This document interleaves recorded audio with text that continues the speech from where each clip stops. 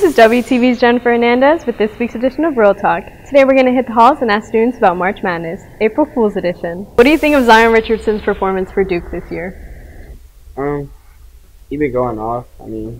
He's going crazy, I think.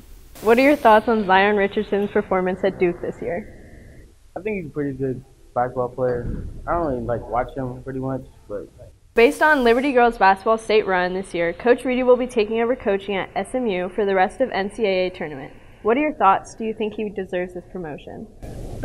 Yes, because he's a pretty good coach, and I think they'll do really good for basketball with him as a coach. Based on the Liberty Girls Basketball team state run this year, Coach Reedy will be taking over coaching for SMU for the rest of the NCAA tournament. What are your thoughts? Do you think he deserves this promotion?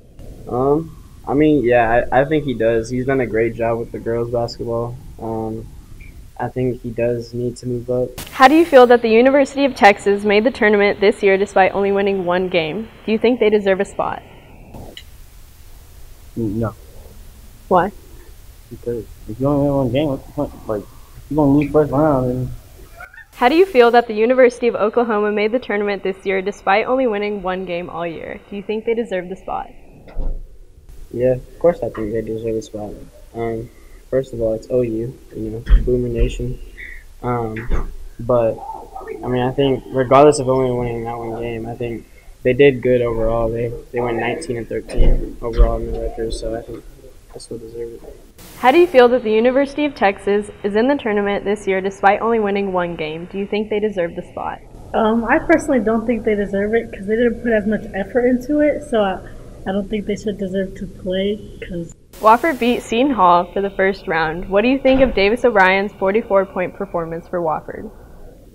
I think that's crazy because 44 points is a lot in college. To even score 20 points is a lot.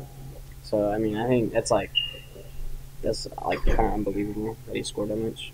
Did you see Wofford beat Seton Hall in the first round? Yeah. What do you think of Davis O'Brien's 44-point performance? I think he played really well, and he made a lot of shots. Yeah. This has been WTV's Jennifer Hernandez for this week's edition of Real Talk.